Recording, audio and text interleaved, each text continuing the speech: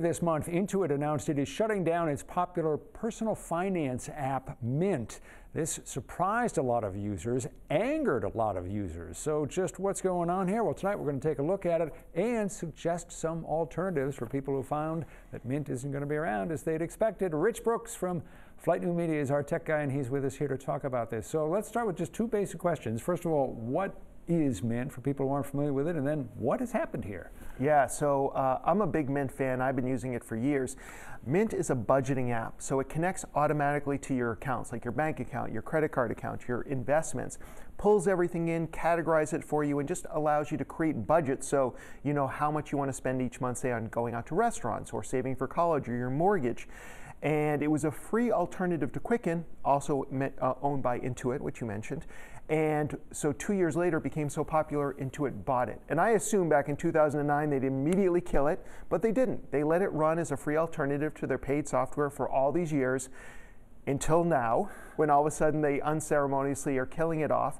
And so that's where we are right now. And now people are scrambling, trying to find alternatives. And as we said, it is popular. It's got more than 3.5 million users. How are they reacting to this news? They hate it.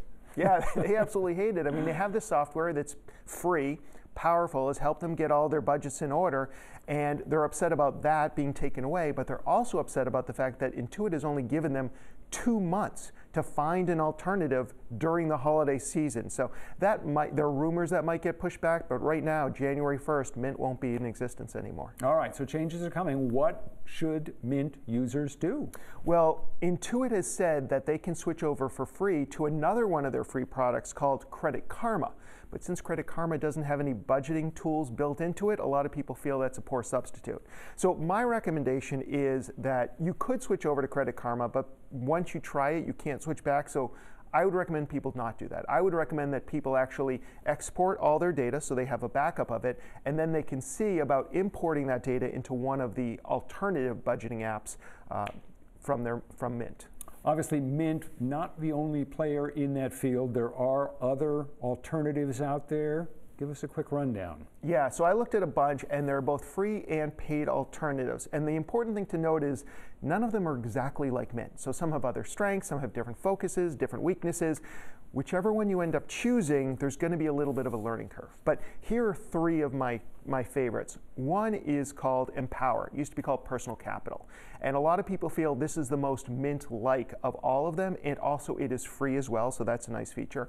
Imports all your accounts, takes all that information, helps you set up budgets. Some people complain online about the fact that you can't track non-cash assets, which means what's the value of your home, what's the value of your car. But other than that, people seem to like it. Another good alternative would be YNAB, or You Need a Budget. That's what it formerly was called. And basically, this one has a different approach. It's more of like a financial coach for you, and it's purposefully focused on educating you and helping people get out of debt. That one is not free. It costs $100 a year. And the third option that I'll recommend or take a look at is called Simplify. And this is another Intuit product. So why they didn't recommend this one, I have no idea. But this one is also Mint-like. You can set up budgets. You can import all your data. People complain that the shortcoming of this one is you can't track your multi-year expenses, and you can't also do any of the non-cash assets like I mentioned before. It's not free, but it's less than $3 a month. So if you can't afford it, you probably need a budgeting app, right? Yeah. So all things considered, what do you recommend? Yeah, so what I recommend is that one size does not fit all. And you have to understand, what are your goals? Are you saving for college, or are you saving for retirement? Are you trying to get out of debt, or are you looking to invest your money somewhere? Knowing that will help you go through the list. And if one of the three I mentioned isn't right for you, then I believe that we're putting a list of other alternative apps and recommendations on the 207 website so people can go there. So my final piece of advice is to do your homework, but to do it quickly, because you only have until January 1st. Yeah, time is running out. All right, Rich, thank you. Excellent advice, as always. My pleasure. And that list that Rich mentioned of other places to go to get more information, to inform yourself, is indeed on our website. Head to the 207 section and stay with us, because we're going to return right after this.